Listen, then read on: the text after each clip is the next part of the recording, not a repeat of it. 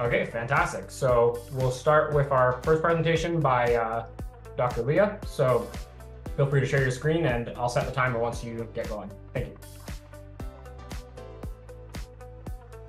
Hi, everyone. I want to make sure that you see everything okay on my end. Thank you so much for the introduction and just an announcement, I guess, and a clarification. I'm no longer at Mississippi State University, but when we started this project, I was there at the time. Very excited to present our work with the Arundel County Election Office in Maryland, and David, who's the director, he's going to get the project started and introduce, and then I will take over. So David, when you're ready, you can jump in. Absolutely. Good morning, everyone. Thank you for inviting us to be here. My name's David Garreis. I'm the director of the Arundel County Board of Elections. To give you a little background, we're a county outside of Washington, D.C. We're about 400,000 registered voters. We're about the 5th largest county in the state of Maryland. And the state of Maryland is about the size of Belgium, if you wanted to, a European equivalent.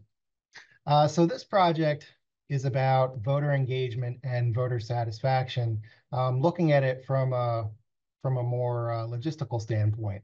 From our perspective, elections have many, many stakeholders, including, of course, the candidates, the campaigns, our election workers, us on the election boards. But one of the things that we wanted to make sure is that we were getting the input and information from our voters, who we look at as the customers. So we wanted to make sure that and check into our voter experience to make sure that it was satisfying the needs of our voters. If you want to move to the next slide. What we decided to do to test this or to figure out where we could help is to create a study for voter engagement. And what we wanted to check is how can we measure the voter satisfaction with the experience of voting itself, not necessarily with the candidates or with any of the other outside pieces of the process, but specifically the administration. How can we make that process where you go into either a polling place to vote as satisfying and stress-free, worry-free as possible, or how do we allocate our resources, because in a government agency, resources are always limited. They're always limited in funding, time, and staff. How can we allocate our limited resources to best accommodate our voters, via putting more resources toward drop boxes, improving the drop box experience by implementing new technology, improving the mail-in ballot experience by perhaps investigating new ways to manage and process mail-in ballots, ways to do it faster, ways to do it more accurately or more efficiently, or ways to engage the voters so that they get the information that they need, like when was their ballot received by the office, when was the ballot counted by the office, ways that we can make that process better for all the voters, and things that we can learn that we can apply not just to Arundel County, Maryland, but also to the state itself. And then as we go and learn, what can we take and apply for to other locations, and then what information will does this engagement study give us that will encourage different avenues of study, different topics, and different things that we can investigate, and how can we bring more empiricism and analysis to the voter satisfaction piece of the election process. So with that, I'll turn things over to Leah. Thank you.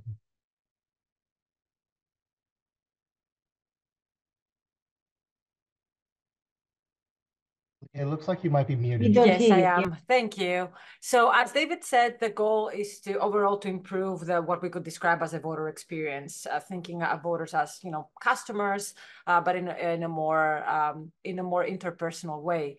And one approach to understanding the voter experience is to do a survey. One of the benefits in working with election officials, at least in the United States, is that we get to have access to individual level information, so what we call the voter records. And one of the major partners on this project, aside from Arundel County, Maryland, is Towson University's Empowering Secure Elections Lab. specifically professors Natalie Scala and Dehlinger, with one student that assisted on the project, Sadie Barrett. I teamed up with them based on my experience in the election space and in utilizing surveys designed to capture election administration and voter satisfaction. And the Towson University has a strong relationship with Arundel County, so it was an obvious partner for this project. So the lab has had prior interactions and projects with Arundel County. So it's one of the leaders in the state in doing election research and integrating findings into election administration practices. Some of the most recent projects that they have worked together is poll worker training modules, assisting the county in submitting innovations for recognition by the U.S. Election Assistance Commission, the Clearinghouse Awards, which is a very big deal in the United States. And as I said, Arundel is one of the innovators across the United States and in Maryland in improving elections and the voter experience. So the key considerations here is how do we leverage the voter records, what information we have, and what can we use to understand the voter experience better.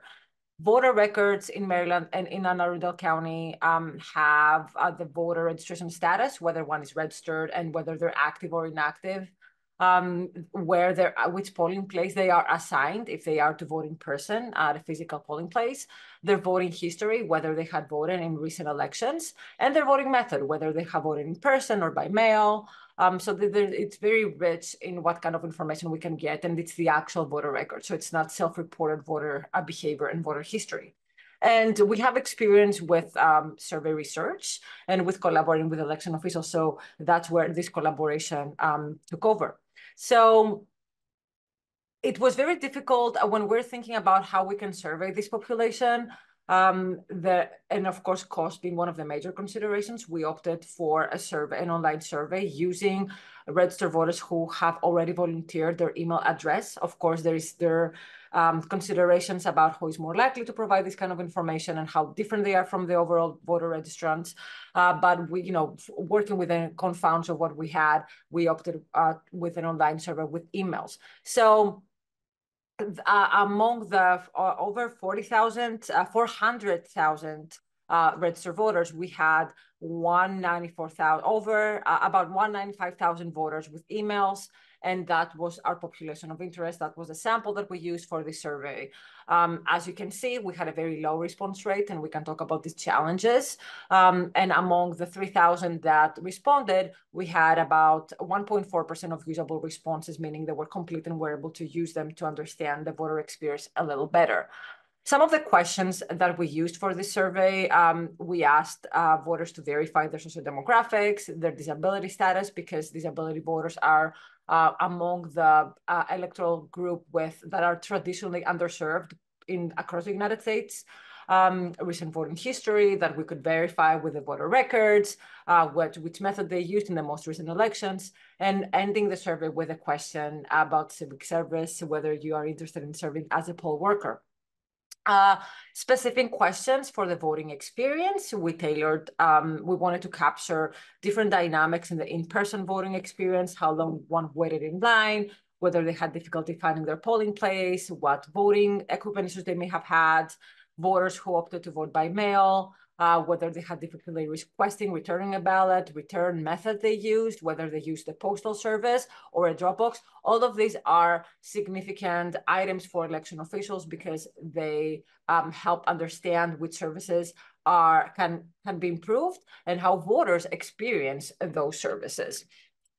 And of course, very much interest is how voters perceive the integrity of the election process, whether they're confident that their ballot will count, they're confident that ballots in their county or their state is going to count. This is very relevant in the United States and across the world, as misinformation and disinformation has a negative impact on overall perceptions about ballot integrity and confidence that ballots are counted. For this survey, we drew from one of the most established surveys in the US space, the Survey of the Performance of American Elections. It's in SPAY, not SAPE, I'm sorry for the typo. This is a survey that really captures what we call the voter experience and election administration questions. So we drew from that survey to build this one. I'm going a little bit faster. I want to make sure we're okay with time. So we have a lot of data that we shared with the Arundel County Board of Elections. This is just a snapshot of the things that we reported to the county to describe this the electorate, again, based on the responses we received from a small subsample of the registry that had an email, and from them an even smaller subsample. We have an interesting variation based on party and method of voting. One of the most obvious things that we can see from the figure is that voters, there's a clear partisan split in who is more predisposed to vote by mail. For those of you who are following or even not following US elections, recent elections, we have that the mail voting method has been politicized with candidates from the Republican Party casting doubt on the security of the mail ballot process. So we see clear cue taking from voters, with Democrats being more likely to cast a mail ballot, and that mirrors a behavior across the nation. But interesting differences by party on who voted by mail and who voted in person, and overall voters who opted which methods. Now, one of the important questions that we asked is finding one's polling place. Again, in the context of the United States, polling places can often change. Sometimes voters are not aware of what their polling place is. In some cases, in other jurisdictions, they may not have enough information to find it. So it is very of interest for the election officials to know whether voters have challenges in finding their polling place. And of course, this is reassuring in Arundel County that among the respondents, the registered voters who responded to the survey, they reported that it's very easy or fairly easy to find their polling place. Of course, there were few that reported that it's somewhat difficult or very difficult. And although it is a very small proportion of the respondent, it's still of interest to understand why there are voters who still reported facing challenges and how we can improve that experience. So moving on to the mail-in or absentee voting, there are many reasons why voters vote absentee, and every state has the different rules to allow for absentee or mail voting. Those terms can be used sometimes interchangeably. Here we report the breakdown of responses by party. Something that is very, very interesting and important in the context of Maryland and other states is the ability of a registered voter to receive the ballot automatically, so not having to request it or not having to submit an excuse to request an absentee ballot. So it's clear that this is a policy that helps voters, and it makes the process of requesting easier. And convenience. So this reaffirms of the usefulness of this voting method and how it works for voters in Arundel County. And there are different reasons also that voters volunteer as to why they choose to vote by mail, and they're not, they're very straightforward. Some are concerned about COVID, others they were out of town, so they were not able to vote in person on election day. Therefore, this is of relevance because it really showcases how this voting method serves the voters, and it makes it convenient for them. Again, there are a lot of information that we gather from the survey, and those are some top findings here. Of interest is also whether voters feel confident that their votes, personally, their votes are counted as intended. And in the context of the United States, there is a lot of variation of confidence, based, of course, on party, but also based on their experiences, based on their racial and demographic characteristics. Here we report this breakdown, confidence that my own vote counted as intended in the most recent election. For many voters, that was 2022 or 2020. And we can see overall high confidence rates across all levels, with one caveat: those who identified as Pacific Islanders were significantly less likely to report that they expressed confidence that their vote counted. So of course, this is a finding of interest. It's overall reassuring that overall confidence is high. Many, the majority of respondents, said they're very confident or somewhat confident. But of course, when we're thinking in the context of who is underserved and why, and how we can improve the experience for everyone. What kind of services should we introduce or amend to improve that experience for everyone? It is very interesting to look at those differences across those different demographics.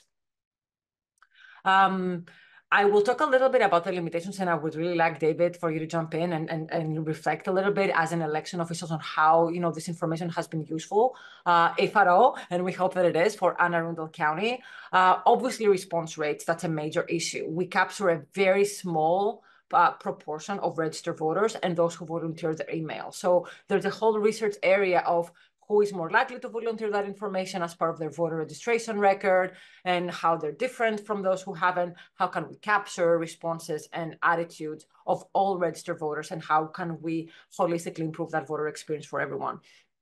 And given that there are costs associated with this kind of research. And one other challenge that we anticipate having is that the survey was fielded long after the 2022 election. It is likely that voters kind of, you know, romanticize their experiences. You know, they might have waited longer at the polls. They might have had difficulties, but thinking, you know, further later, like, well, it wasn't that a big deal overall. I had a good experience. So capturing those perhaps in the immediate aftermath of an election might be more accurate, and maybe to be checking afterwards for those attitudes. That's something that we can consider, but of course we are constrained with resources that we have. Leah, just to quickly note, we've hit the 15-minute mark, but if you just would like maybe 30 seconds to quickly wrap up, Okay, thank you. Yeah, David? Sure. Just to reiterate with what Leah had said, that this gives us a baseline. This gives us an empirical place to start. We want to bring empiricism and rationality into the creation of election policies and procedures. It can be a very emotional field. It can be something where people they get hot with policies and procedures, and they get very passionate about it. But this can maybe be a way to take bias and some of those kind of factors out of the decision-making process for providing election services to the voters. And it could also, like I say, help us identify places where there are different populations and what their needs are. In the last slide, with the urban-rural split, suburban and exurban, there are a lot of different locations, different ways people make their lives, and how can we accommodate all of them to make sure that everybody has their voice heard during the elections. So thank you. Fantastic. Thank you both for your presentation. That was super interesting, and I hope we have a lot of good questions for you at the question period later. So we'll continue with our second presentation by Tom Mustillo. So Tom, if you'd like to put up your PowerPoint, we can get going on that. And just a reminder, I'll send you like a message at the 2-minute mark. Great.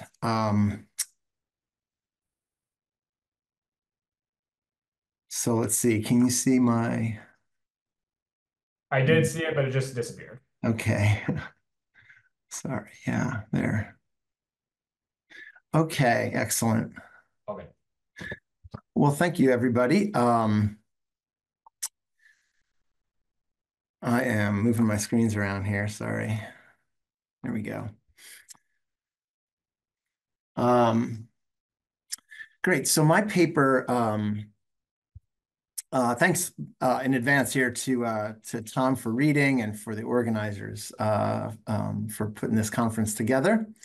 The title of my paper there is, it's about, in the subtitle you can see is really the main thrust, how high voting costs can drive policy extremism. So I'm interested in political polarization in that sense.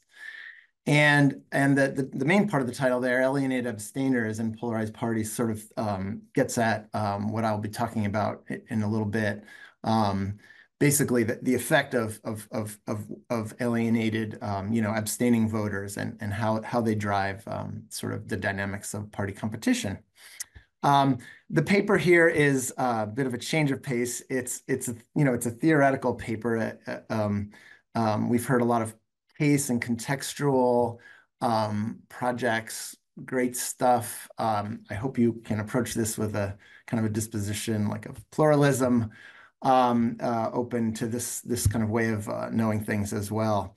It uses computer simulations, computational model to simulate voting and parties. The bad news is that these papers, these projects and models use a lot of math. The behaviors are guided by, equations and algorithms. I'll mostly avoid them here almost completely. The good news is that they also use a lot of images and figures to convey their messages, and so I'll focus on that here. Here in this, and on my title slide here, I just kind of give you some screenshots of the simulation, the world that I sort of created here. On the left-hand panel, what you see there is you're sort of looking at a two-dimensional policy space, which is to say, like, along the left-right axis in that picture, you might think about economic positions, left and right, like big government, on the left versus, low taxes, small government on the right. And then in the Y dimension, you might consider like a separate kind of issue space, like say social issues. So you could be conservative or progressive on say social issues. So that's sort of the space, the policy space that's represented here. The kind of the colors in the black there are where voters are distributed. So this is basically like looking down on a collection of voters. They're in those little patches with the different colors. And it's kind of brighter in the middle to represent that this is like a normal distribution. Like we're assuming that voters are distributed normally in this policy space with, in this case, kind of a lot of centrists, right? And fewer people in locations, policy locations far from the center, okay? And then those little arrows represent the parties, and I'll talk more about all of this, of course, in just a minute, but I just wanted to get the picture up here. And the parties kind of move around this policy space trying to win voters. And so the voters, the patches with the colors represent, which party they're voting for. So the red voters are voting for the red arrow party, okay? And the brown ones with the brown arrow. On the left, so they're basically identical images, except that on the left, everybody's participating. And on the right-hand side, turnout is low. There's high voting costs, okay? And I'll talk about that more in just a minute. Okay, so this is just kind of to get you oriented to the framework that's operating here. All right. So the question I have in the project is about the relationship between voting costs and political polarization. How do high voting costs influence political polarization? So the outcome then is really, I'm sorry, the predictor, the input to this whole thing is about voting costs. What do obstacles, by which I mean sort of obstacles to participation in the electoral process. And, we just heard a great presentation about the rich detail that might kind of imply. And in this case, I'm kind of glossing over that detail, right? And just thinking generically about voting costs. So, how hard is it to get registered? How hard is it to show up for elections? In certain countries, of course, there's compulsory voting.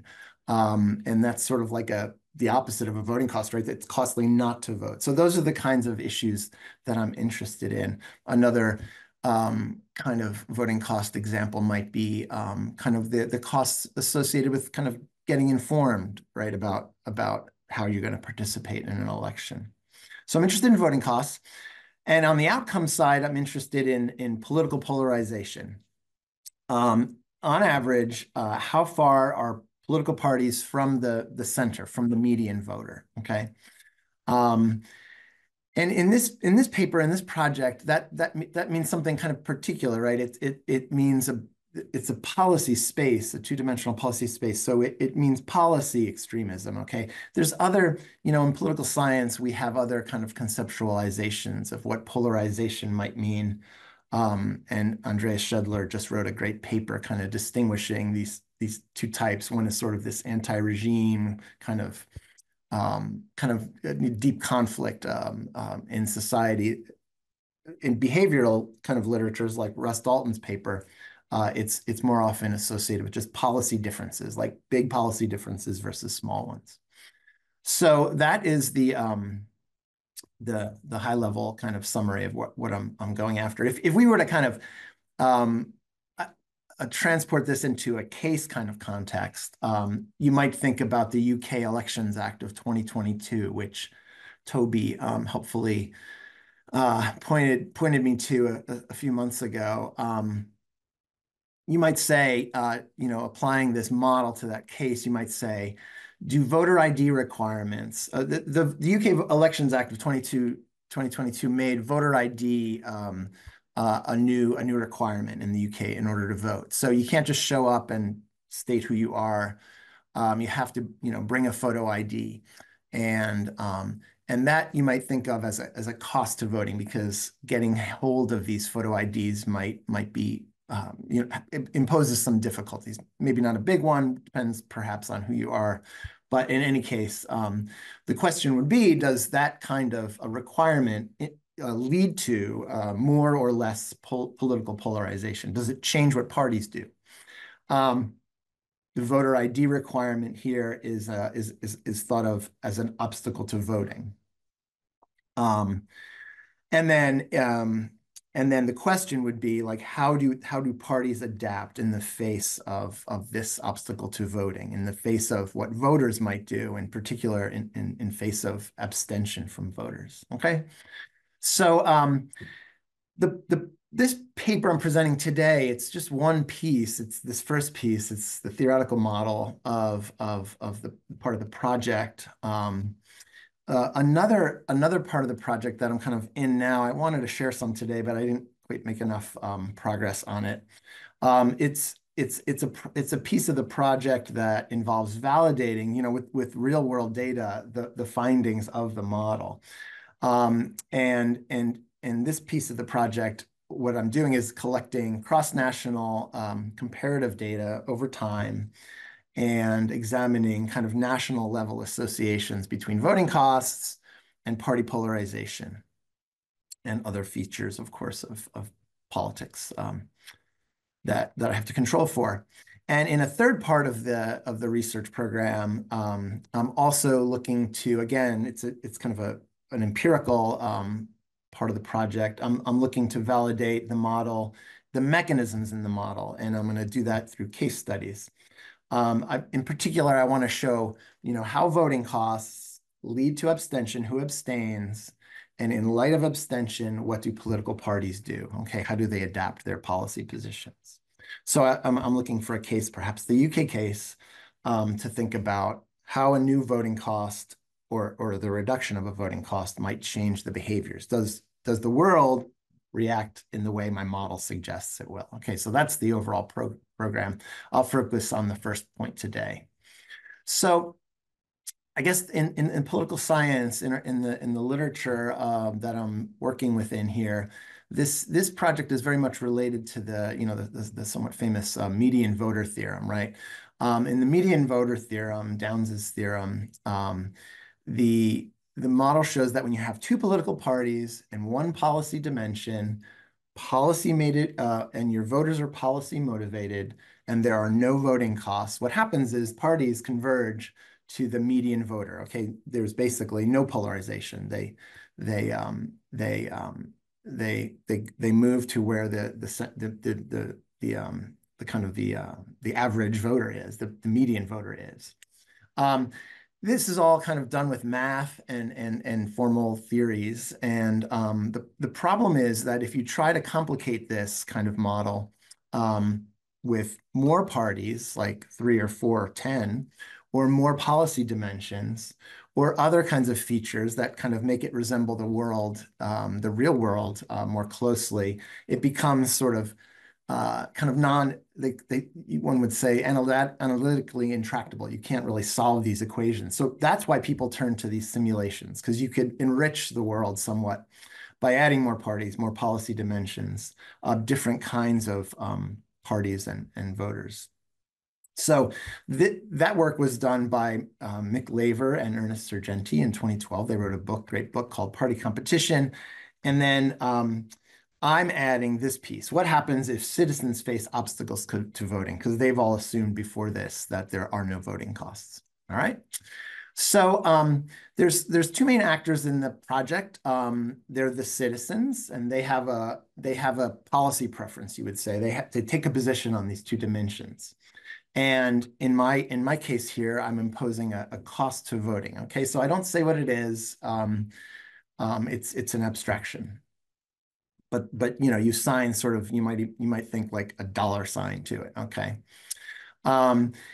And these models are dynamic, so things change in time. And so at each tick of the clock, if their policy benefit from the parties they see is greater than the cost of voting, if they stand to gain more than the cost of voting, they're going to vote. Otherwise, they're going to abstain.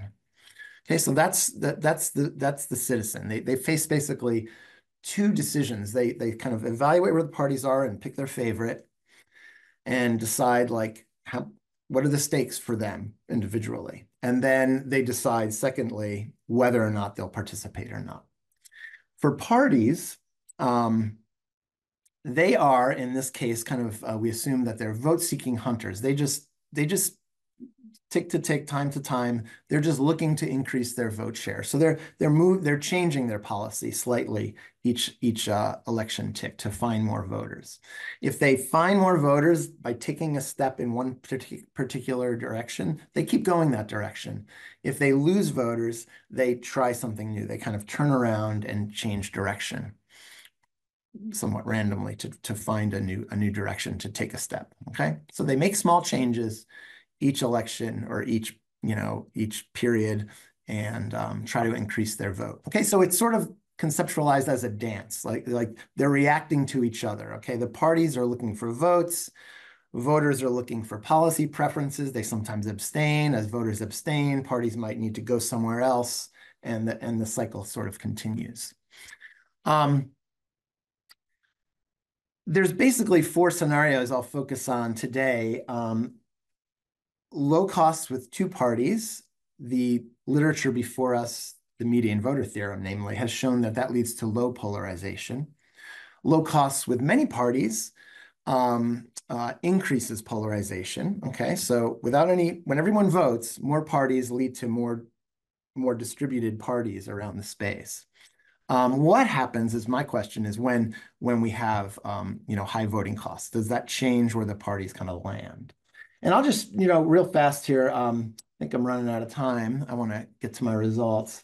But let me just show you what this looks like. There's a lot going. This is the interface for the sorry.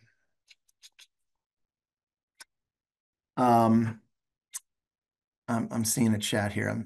1 minute remaining. How long ago was that? Okay. So let me just show you what it looks like when you run it. Here's two parties with low costs. When you click go, they move around. And this chart over here measures the location of the two parties relative to the center. Okay. We could change it. We could increase voting costs and go, and then we measure again what is the level of polarization. All right, so let me wrap up by saying that, the results, just summarized super briefly. Here, as you increase voting costs, no voting costs on the darkest blue lines, highest voting costs with the light blue lines, you can see that turnout declines. Okay, that's not surprising. We expect that to happen. The question I want to answer is like, well, what do parties do in response to that environment? And this chart on the x-axis shows the number of political parties. So a two-party system like the US would be down here on the left, and many-party system like, say, Brazil would be on the right-hand side of that image. And on the y-axis, we have the measure of polarization. So let me just compare two scenarios. On the left, in a two-party system, as voting costs increase from the dark line, low costs, to the high cost, light blue line, the average location of parties gets more extreme. On the other hand, when there's many parties, the opposite happens. as you increase voting costs, the parties kind of move towards the center from where they had previously been. All right, so I'm going to skip ahead to my conclusion, which is to say that my next steps are to gather data to validate these relationships. And the policy implication would be that you could reduce polarization by building broadly participatory political systems. Thanks very much. Awesome. Thank you, Tom. And this is great theoretical work, and I'm excited to see it out at some point once you get more into it. So we'll move to the third and final presentation. So Rachel and Zarish, if you can share your screen and get going. Just a reminder, I'll send either both of you or one of you the 2-minute. I'll send both of you the 2-minute mark once we get there. Perfect. Thank you. Awesome. All right, so I don't know if I can see the full, can you go back to the title slide? I'll just introduce our presentation. So we're presenting on the regional dynamics of trust, and we're going to be showing and discussing our spatial analysis of electoral trust in Canada using some of our data. And my colleague Zarish and I will be presenting it, and our colleague Asif, who's in the audience, is also helped in this work. So to go to the next slide, this next one will just show you an outline of our presentation, straightforward. And so we're talking here about the regional and spatial distribution of trust. So in regionalism, of course, that theory holds that there's variance across the country, which includes in trust and confidence in institutions. And also in the literature, regionalism in Canada has been primarily taken up at the provincial and territorial level. So can you just, I can't see the full, oh, sorry. I'm so sorry. Never mind.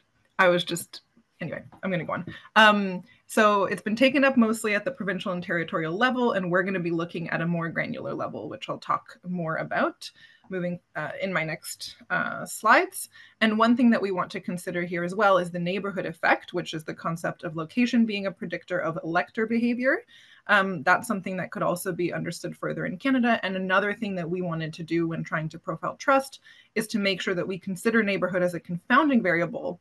And we've tried to also separate it out in some of our analyses to understand the effect of neighborhood effect independently, and also perhaps of other variables independently of the neighborhood effect.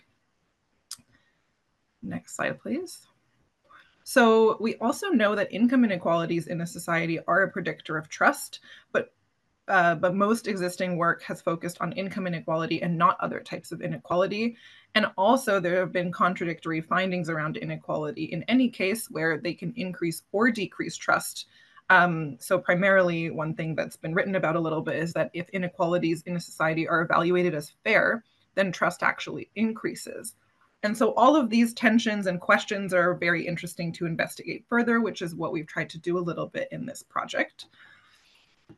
And we are looking at inequalities or deprivation as a predictor of trust. And the word deprivation comes from the multiple deprivation index, which is something we've used as an analytical framework, and I'll talk a bit more about after. But when I say deprivation, I'm referring to inequalities, and I'm referring to them in the context of the multiple deprivation index. So does deprivation or inequality predict trust independent of spatial or regional variables? And if so, what kinds of inequality predict trust? Those are the questions we're trying to answer. So to discuss a little bit about the Canadian Index of Multiple Deprivation, this was an index developed by Statistics Canada in order to summarize area-level deprivation and marginalization. You can see a summary of it in this figure that's hopefully big enough for everyone to kind of read. But the index uses area-based and geographically derived indexes of deprivation along these 4 dimensions you see here. So that's residential instability, ethnocultural composition, economic dependency, and situational vulnerability. And each of those are made up of some sub-indices. And these indicators were derived at the dissemination area level, which is the smallest standard geographic area for census data. And we combined our data to the dissemination area level as well, so that we could do a more granular spatial analysis of the key covariates of trust that is both more granular than the kind of provincial and territorial level I mentioned, and also matches the Canadian Index of Multiple Deprivation. So the trust measure that we've used is this question from our 2021 National Electors Study. It asks respondents what level of trust they have in the accuracy of election results in their riding. And the response options here are shown. So we removed the don't know response from our analyses, but the other responses are very high, somewhat low, and very low. And just to visualize our regional unit, which is dissemination areas, or it also matches to electoral boundaries, you can just see those pictured. And another thing to keep in mind before we go into the analyses is that these are not conclusions or analyses generalizable beyond the survey participants, and also that there is a response bias, particularly in a survey like the NES that this data is taken from, where it's more likely that respondents will have been voters than non-voters. And so that's something to also keep in mind. I'll hand it over to Zarish to continue. Sorry, I was trying to unmute myself. Okay, so our main objective with this analysis was to get a more nuanced understanding of how trust varies across Canada. So in order to do so, I'll first take you through a visual mapping of trust across different regions of Canada, showing you where trust seems to be stronger and where it might need some fortifying. Next, I'll show you that the variation we're seeing is backed up with statistical evidence. So I'll quantify how much neighbors look like each other using Moran's eye statistics. And then I'll group together regions that look similar to their neighbors, identifying areas where low trust or high trust is clustered together using hotspot analysis. And finally, I'll show you results from a first attempt to try to move beyond a descriptive understanding to a more predictive understanding of how inequality might be related to trust. And I'll do this by using the multiple deprivation index that Rachel just spoke about to see whether we can model the variation in trust through those indices whilst also controlling for the spatial correlations that are present. So before we look at trust regionally, to give you an overall idea of what trust looks like, here's the distribution of responses. The average trust score was 3.67 on a scale from 1 to 4. So trust is generally pretty high. And the graph here shows that distribution averaged over electoral districts. And as expected, most of the districts are on the higher end of the trust scale, and fewer electoral ridings reported lower trust levels. But there are people within these electoral districts reporting scores of 1 or 2, which is low trust. So even though it ranges from 3 to 4, there are people who report 1 or 2. So for example, this is an electoral district in Saskatchewan, which had a mean trust score of 3.59. But as you can see, people within the districts reported low trust in electoral results, even though the majority reported high trust. What I want to note here is that since this is an ordinal variable, a score of 3.59, for example, just means that there are more participants within an ED that reported lower scores. Okay, so moving on to spatial mapping, we can lay out the variations in trust I was just speaking about across Canada's map, district by district. And the idea here is to be able to point to at a more granular level where trust is most and least pronounced and how it changes. The map here is color-coded to depict the average trust scores and the accuracy of election results. Light colors depict lower scores and dark colors depict higher scores. And the range of colors from light to dark corresponds to average trust scores from 3 to 4. And as you can see, there are many electoral districts that are darker, which is consistent with our earlier observations of generally high trust scores. But it's the lighter shades that really draw our attention. So we can see in more geographically remote regions in BC, Alberta, and Quebec, there are lower levels of trust. We also see this urban-rural divide that becomes clearer when you zoom in.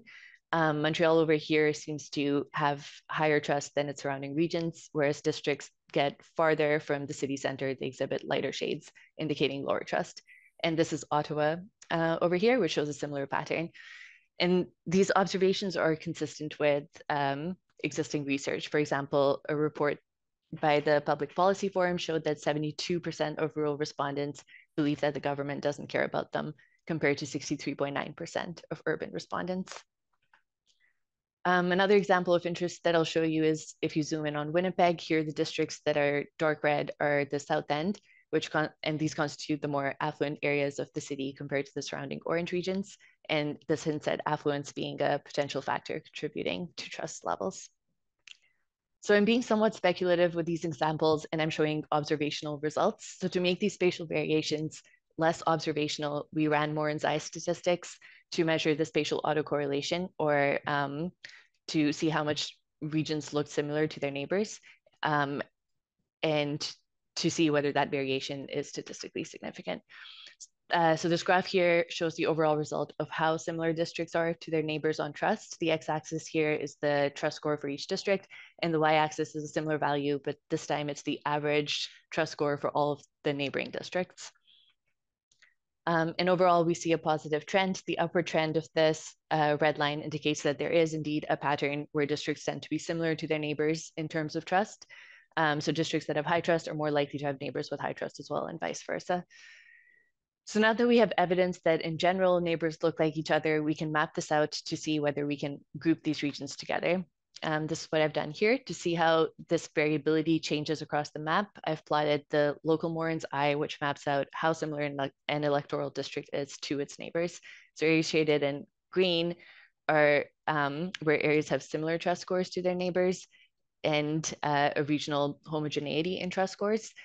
And on the other hand, areas in yellow to beige indicate heterogeneity, or areas where trust levels vary more dramatically. And so what I'm showing you here are similarity scores, but they don't really show you whether they're similar in that they both have or all have low trust, or that they have high trust.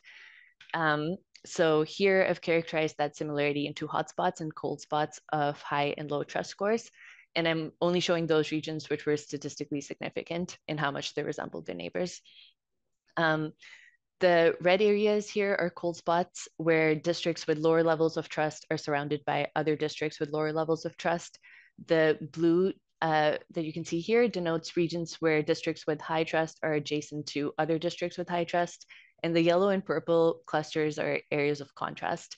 The purple you can't really see here, but you can see when you zoom in on smaller electoral districts. But purple areas would show areas with low trust surrounded by districts that have high trust. And yellow areas are the opposite. They have high trust, but their neighbors have low trust. For example, northern Manitoba over here seems to score higher in trust than its neighboring regions. So one of the reasons for this mapping is, of course, to understand the variation of trust for policy and outreach implications, but it can also be relevant in explaining what factors might be leading to this variation in trust.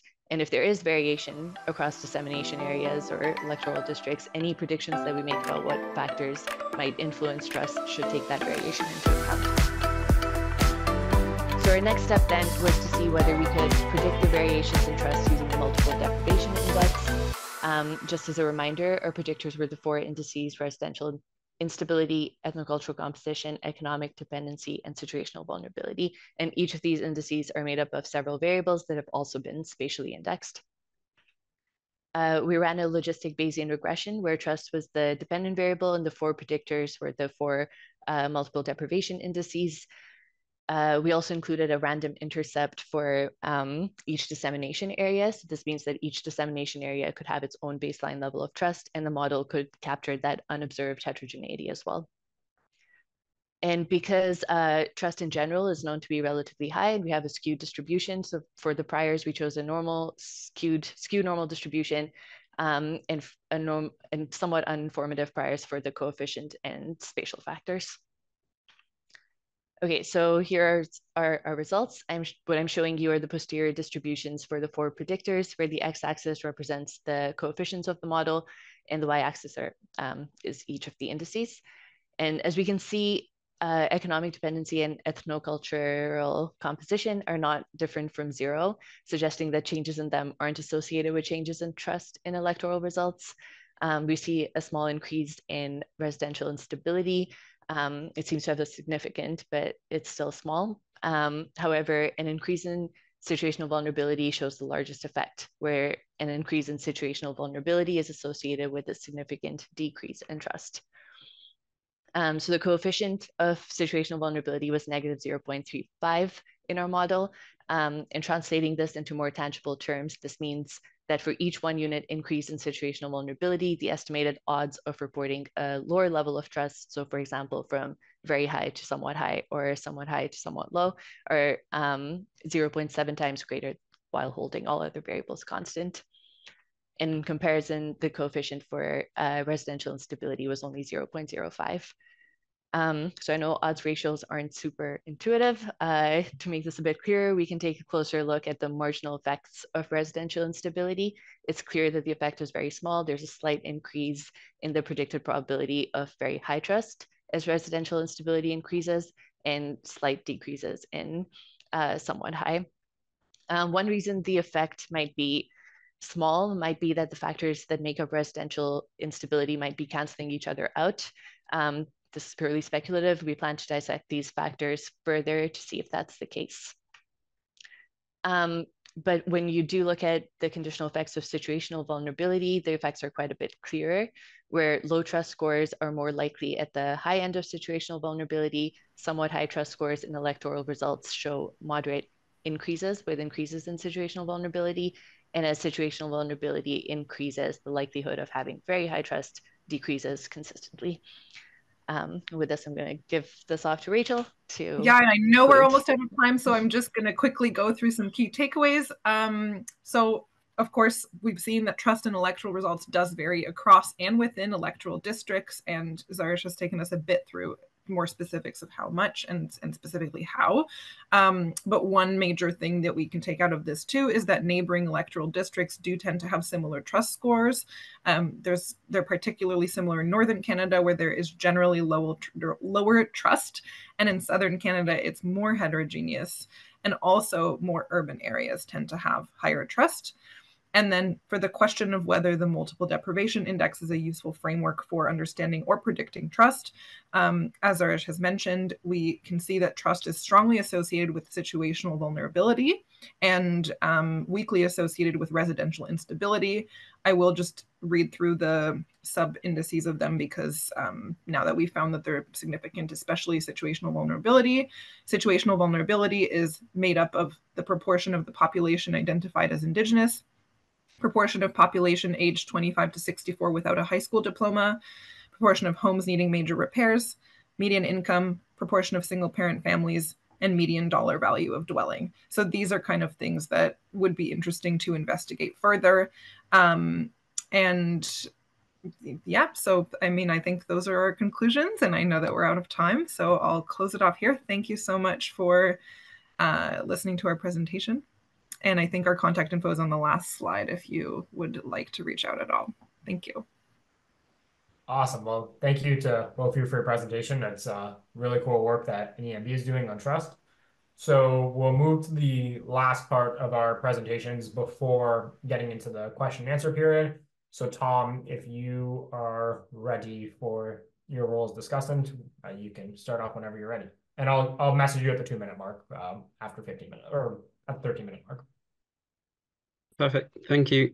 Yeah, 3 great presentations, I think. And they all kind of complemented each other in nice ways, actually. So I think there's a lot of kind of learnings almost you can get from each other in a way. But I'll go in the order they were presented in.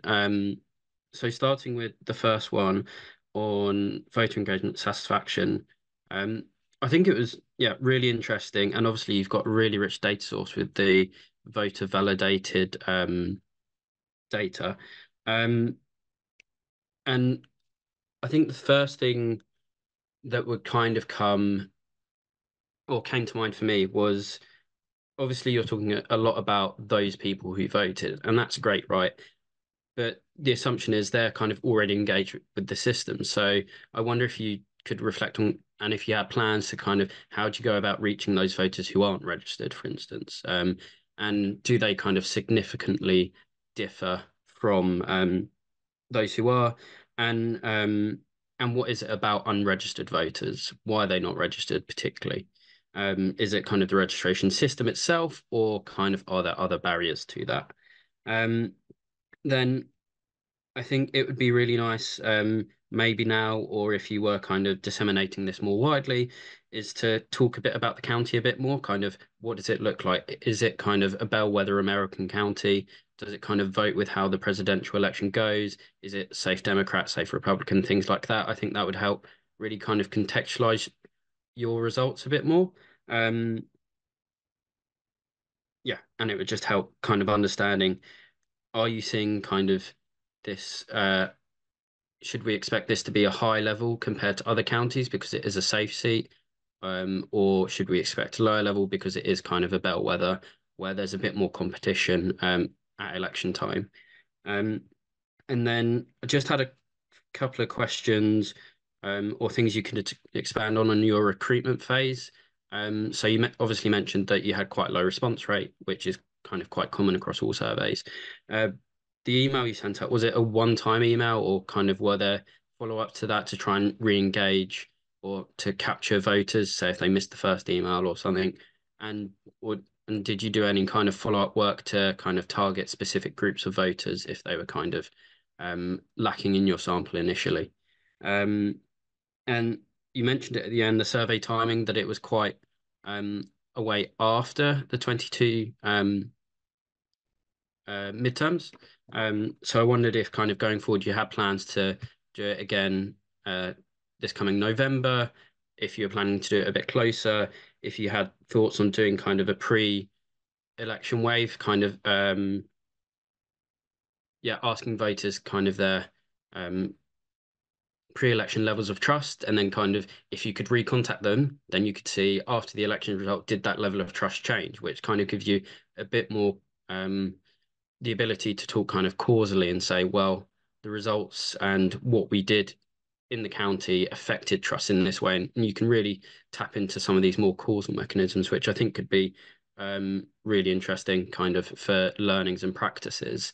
And then I wondered if you had kind of ideas or plans or thoughts about how you could link up with other local counties or other places in the US to say kind of, well, are the programs we're putting in place actually making that effect, and kind of comparing results? So say, let's say you can collaborate with a neighboring county and you put in place kind of a measure to try and improve satisfaction, then testing that causally by running the survey in both counties, comparing results, knowing that you've kind of done this intervention.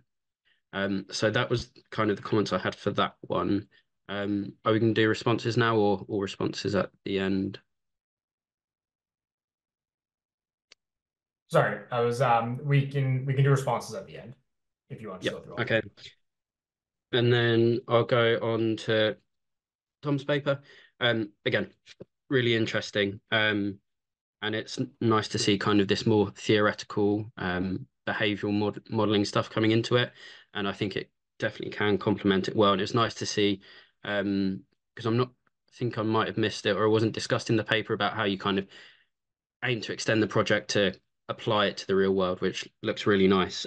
So that was actually my biggest comment just from reading the paper, but you kind of covered that off, which was good. I just had a couple of questions kind of on some of the assumptions you're making in your modeling. So you talked about kind of these parties, when you simulate them, they're these hunters. And I was wondering, so in the real world, there's kind of pull factors that exist that would, say, prevent a certain party moving too far on one axis. So have you looked at, or is it possible to kind of have these bounded hunters where they can't stray too far away from a certain point, because that would, in the real world, look like them breaking kind of their ideological guiding principles? So it'd be, say, for instance, the UK Green Party moving towards reform, that just kind of wouldn't happen. Are you able to kind of put that into a model bit where parties can't really like extreme switch over, because that's obviously quite rare? And then you talk about in terms of the number of parties, are you kind of considering like effective number of parties, or is it effective number of seat winning parties? I think just clearing up that definition would be quite nice, and then that kind of allows you to fit into that literature a bit better. Yeah. Then one thought I had when you were showing kind of the simulation in progress was, so as you kind of increase the costs, the kind of groups get smaller and smaller and smaller around the arrowheads. Do you ever get a situation where kind of those right in the middle are just kind of left out or left behind? And then does that kind of have implications around, say, median voters being left behind? They're kind of left out of the system, and it's only these extreme voters voting for these extreme parties, which could have quite interesting implications, I think. Yeah, and then, as I said, my main comment was about kind of the real world implications. And I think in terms of literature, maybe you could lean into some of the polarization literature a bit more.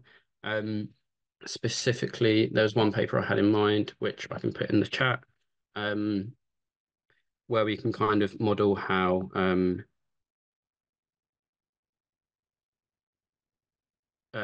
polarization and party systems kind of relate to each other. And I think you kind of describe it a bit in your paper, but it might be nice to kind of have a look at that, bring that stuff in to help with kind of the modeling of it. And again, it helps you link to those real world kind of cases. So that was all the comments I had for that one. And then lastly, so yeah, I think we know as on the academic side, we kind of, it's good that the ideas around or not necessarily good, but the findings are validated that yes, deprivation and things like this do kind of hinder trust or in electoral systems. And again, you kind of discussed it, this kind of urban-rural split that is kind of perhaps a key driver of that. So that was really interesting as well. One thought I did have, so on your map where you mapped all the different districts and you said, well, we've got this urban-rural split. Obviously, it wasn't perfect. So, and I was wondering, what happens in these outlying districts where, let's say it's a bit more rural, but they have a slightly high level of trust? Is it kind of the local election board? Are they doing something that another election board isn't doing to kind of maintain this trust? Kind of what's happening there could be really interesting, I think. And kind of as a next step, okay, so how do we improve trust? Where are these high trust or higher trust rural areas? Where are these lower trust urban areas, and so on? On the modeling, I think choosing a Bayesian framework's really interesting and good. But I was wondering, why not a ordinal model? Why did you kind of go for that logit setup? Just a justification on that would be nice. Not that I think it's fine, but just to kind of justify it. And on your kind of nearest neighbor analysis, again, it links into this urban-rural split that, well, what's happening when neighbours do differ, what's happening kind of there. And you talked about kind of your main outcome was obviously just trust in election results, but going back to the first presentation where they looked at kind of other things, so processes, do you kind of have plans to look at trust in processes as well as just pure results? Because obviously trust in results can be driven by whether or not your favoured party won or not. So I wondered if you had kind of any plans for that. And that was my kind of comments for all three papers. Happy to add clarification on any of those if it's needed. Thanks. Fantastic. Thank you, Tom, and thank you for that very helpful feedback for the three presentations. So we have about 4 minutes left in the discussant panel. So if each of the presenters want to maybe do 1 minute of feedback just to reply to Tom, and then we'll get into the Q&A if that works. So David, if you'd like to give any responses to Tom's feedback, now's the time. Absolutely, happy to. Thank you for your comments. I thought those were a lot of great points. So how the regular voter, so the question of the difference between the voters who participate regularly and the voters who don't participate as frequently, that was actually a big discussion point as we developed the survey. And it's one of the the additional avenues for a study that we want to look into. You're right, because we want to bring in the voices of everyone that we can, or as much of the community as we can, in a statistically significant way, so that we can make some very solid judgments and decisions. Regarding comparative of the county to either the bellwether counties of the country or of the state, and doing comparative, that's another great aspect. Part of what our concept was to use this maybe to create a program where the state of Maryland itself or a coalition of counties could get together and periodically manage and check the way that our processes are being interpreted by the public. Make sure that everybody, or make sure as many people in the public that do participate are satisfied with how things are, and if they're not, we address it quickly, and make sure that we're very responsive to all of our voters. So thank you. Awesome. Thank you so much, David. Tom, if you'd like to jump in and respond to Tom, feel free.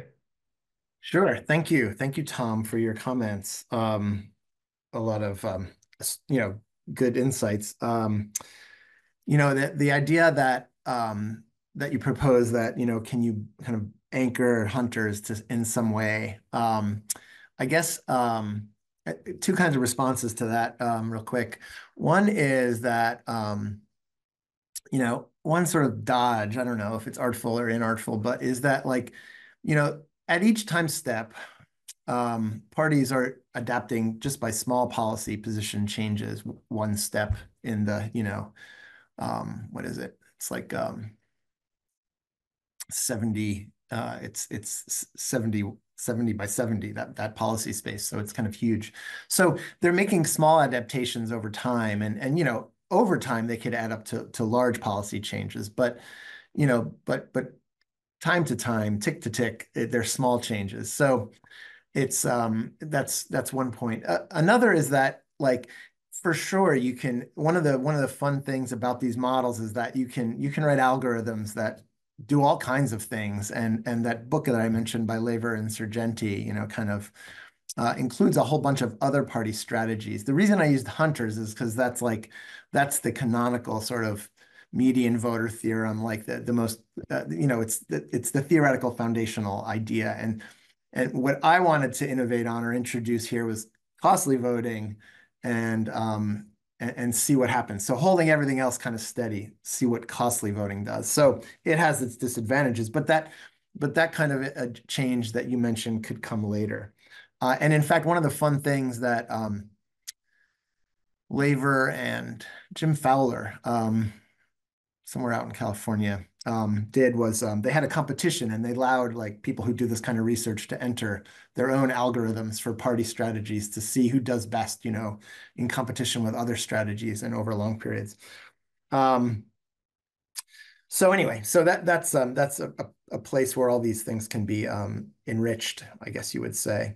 I should probably stop just on time, but I noted your other points. I'd love to answer them, but maybe sidebar. Thanks.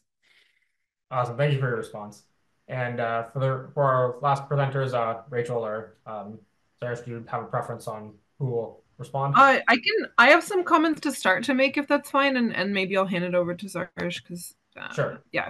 Okay. If you can do it in 1 minute or 2 minutes, that'd be fantastic, just so we can. I'll try to be really quick. Just an overarching comment, is that that tension that you pointed out, where there's outliers to kind of trends we expect, where maybe the neighbors are different, or for example, it's rural, but there's higher trust, is exactly why we wanted in the future perhaps to look into more of the sub-indices, for example, of the deprivation index, because as Zarish mentioned, it's possible some of those are canceling each other out, or that there's other things going on. And so that's one thing that we would like to do, but also we would like to look at maybe some other parameters from our surveys, because we only looked at one question that, as Tom correctly pointed out, of course, only asks about trust in results. And it would be interesting to also include other survey questions and data, and try to combine those things into analyses. But because we just started with one question, we were kind of using this trust in results question as a proxy for trust in process, although they're of course not the same thing. And that's something that we definitely want to do in the future if we can. And if Zarish has anything to add, I'll hand it over. Yep. So agreed with what Rachel said. There's a lot more to examine in terms of the profiling of where neighborhoods are similar and dissimilar and where there's low and high trust. But I think that's what makes spatial analysis so interesting, that you can point out those profiles. But in terms of using a Bayesian framework, I think one of the main reasons is because we do have very, very, very skewed data. So we wanted to incorporate a little bit of the prior information for that. And also, when we did the analysis, we were doing it by dissemination areas. And that also incorporates, there's smaller sample sizes in some dissemination areas than others. And the Bayesian framework can deal with that better. And we can also have better posterior checks after we do that. I hope that answers it. Awesome. Thank you both for responding. And Tom, thank you again for your feedback. That was discussing.